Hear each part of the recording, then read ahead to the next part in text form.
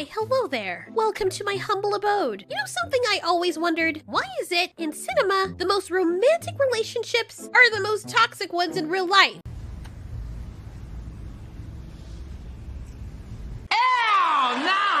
It's fun to go back and watch old movies, but have you ever found yourselves going back and watching movies, or rather clips of them on YouTube, and when you look at them, you just think to yourself, holy shit, why did I like that movie? It was fucking cringe. Doesn't he own a shirt? I went down the rabbit hole with some of the old, cringy high school movies that I watched as a kid, and then I watched them as an adult, and one thing I saw with the romantic movies that girls used to swoon over is that the relationships in all of these movies that were popular were toxic as hell. I'm designed to kill. I don't care. I've killed people before. It does not matter. Bitch, what in the ass crack? I mean, I think there'd be a little bit more questions than that. You know, like, what kind of people? What were the circumstances? Was your life in danger? How long ago was that? Like, you know, certain things. But no, this book and this movie was selling off the freaking shelves because he's a vampire. If it was a regular human being that was saying these things to you, would that have made sense? Would that have been okay? You know, Twilight's one of those movies that's the gift that just keeps on giving. And it seems like a cautionary tale to people who are obsessed with power and charm. And then it had the really cringy freaking moments. I mean, cringe to the point I wanted to slap my freaking self. Stop. Her blood is clean. You're killing her. Stop. The fuck is that face, my guy? Come on. Oh god, the acting in this. Dude, I've read the books, and the books, you know, it was its own little thing, and then I watched the movie and I was like, okay, cool, I can see where some people are coming from. Personally, I think it's a little bit, you know, but I was riding on the coattails of the book. Or wait, did I read the book after I watched the movie? I don't really remember, but I did realize at some point in time that, is the vampire using its charm on Bella? Is it really? Because for you to have someone that you like say that they've killed people straight up and, you know, your responses. I don't care. I've killed people before. It does not matter. It does not matter. It does not matter. I know what it's like to be so horny, your brain is no longer a functioning piece of tissue within your own body. It's been hijacked by the need to breed, but ordinarily, based on the lore for vampires, you shouldn't be able to breed with this dude. If he doesn't bleed anymore, how is the blood getting to his dish soap? I don't really like the rain. Any cold, wet thing, I don't really. It's gonna be your pussy soon, dude. But I found that the main component in all of these things, it was strange and kind of distressing to realize that this person's identity was completely wrapped up in this other person's identity, and that was the entire point of the entire movie franchise. And it was supposed to be romantic because she loves this vampire, which, by the way, now you can't really think about it as being love because vampires do have that ability, whether they're aware of it or not, to be able to charm people into falling in love with them if they want to suck their blood. Maybe he didn't, Edward that is, fully realize what this meant. Or maybe he did, but she was just his pet. Considering that he only wanted to have fun with her and was totally against turning into a vampire, means he did not expect to grow her into her granny stage and keep her that way. What does it look like when you're like 17, 18, or whatever, however old these people were, and you're fuselaging your grandma? And why does this dude's head look like a mouse with a face full of gum? So yeah, I thought it was disturbing. She became quite obsessed. She didn't want to do anything with her life. She kept on trying to end herself because Edward was no longer around, knowing that he was a monster, and she still wanted to be with him, even though he killed people, and he wants to eat her, alienating her family, delving into a life full of danger.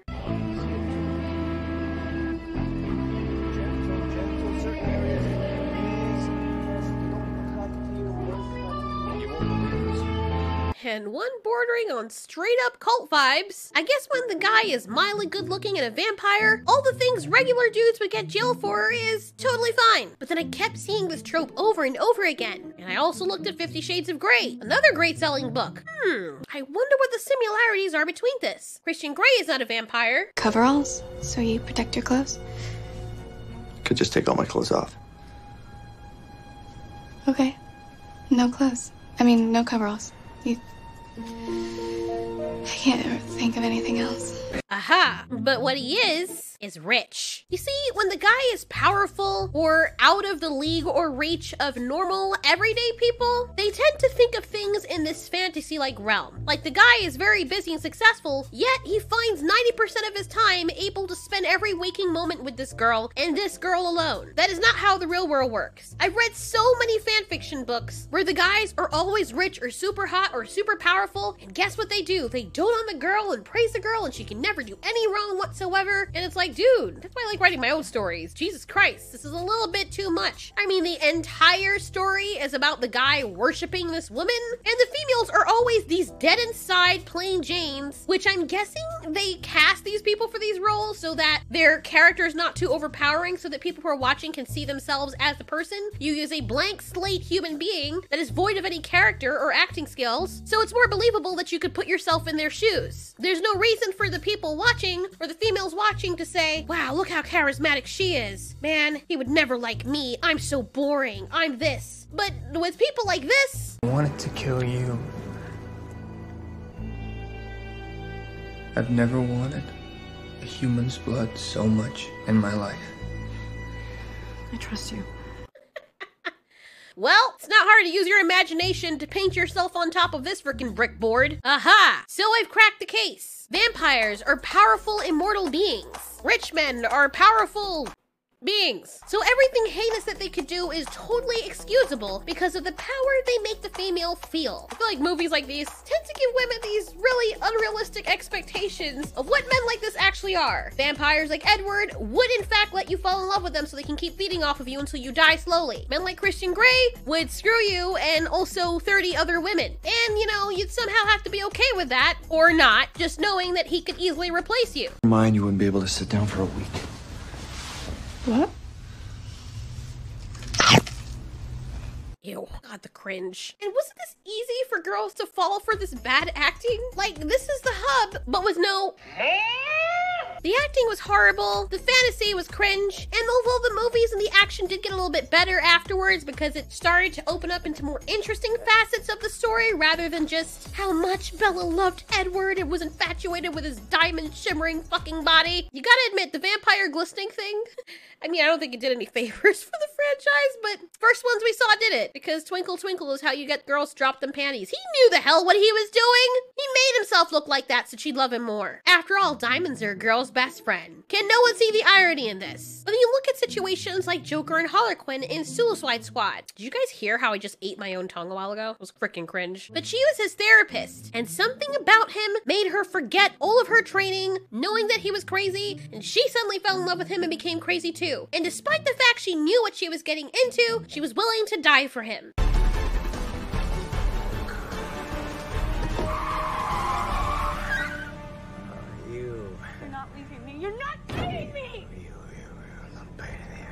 What's his power? Either he's got the magic dick, or is there something mystical about him we don't know? And I think I cracked it, and he fits into the same category as those other guys. No, he's not a vampire. No, he's not necessarily rich. It's because he doesn't give a fuck.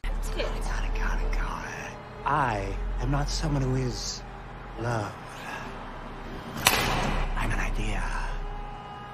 State of mind. You see, he's so far gone that when she was warned not to take this guy on because he cannot be turned, she was like, "Hold my punani. Watch me work this magic." He manipulated the shit out of her, and she was so lost in trying to fix him that she made herself get close to him in order to understand him, which only sucked her deeper into his black hole of non-emotion. And then she realized this is not a man. Normal people don't act like this. Normal people on some level care about something, but the fact that he didn't made him mysterious and alluring and drew her in. It's a biological disadvantage that we women have. We see a guy that doesn't care about anything, doesn't care if he loses you, doesn't care if he keeps you. And the first thing you think is, whoa, he must be really strong. He doesn't care about anything. That means he's super confident, which must mean he's super strong and has won a lot of battles and has eaten a lot of pie. In the real world, Joker would not have cared if this woman killed herself. Unless he was really trying to get laid and there were not many options out there. This is just a cutesy moment that I think people just decided to put out there just for Joker. But ideally, crazy people like this would not care. Joker's not someone who really needs companionship. He's beyond those human traits. And while this is fancy schmancy and romantic,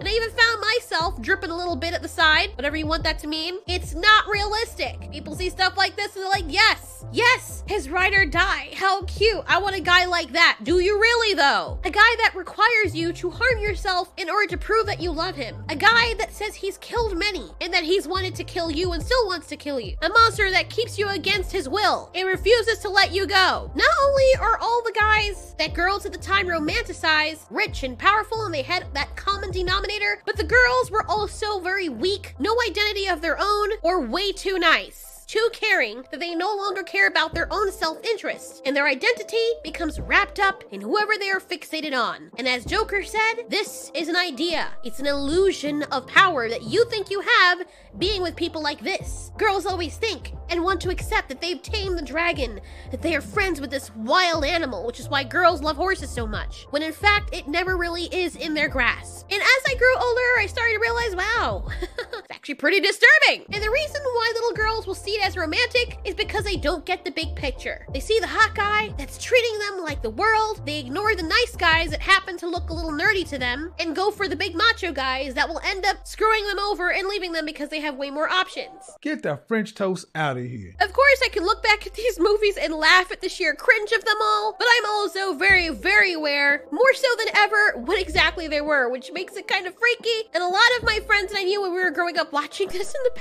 past, well, let's just say a lot of them kind of hate men. And I think it's because they had these unrealistic expectations that were not separated from these stupid films. So, here's the question. I explained the allure and why toxic relationships in cinema are so alluring or romantic. Why are they not in real life?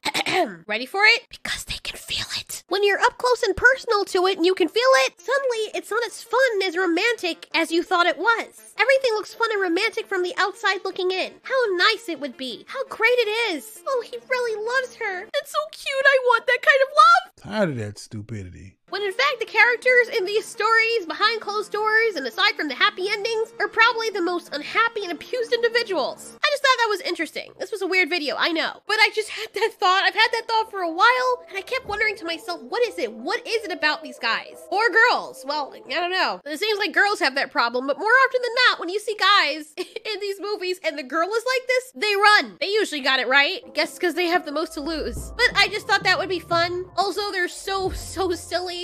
They're really cringe with the acting, and we can look at how film has evolved nowadays and sit back and enjoy watching these and just laugh at how every single one of us, mostly, at some point in time with one of these films, fell into the romanticism of very disturbed, toxic relationships. Thanks so much for watching. This has been Ultiori. You ask, we answer.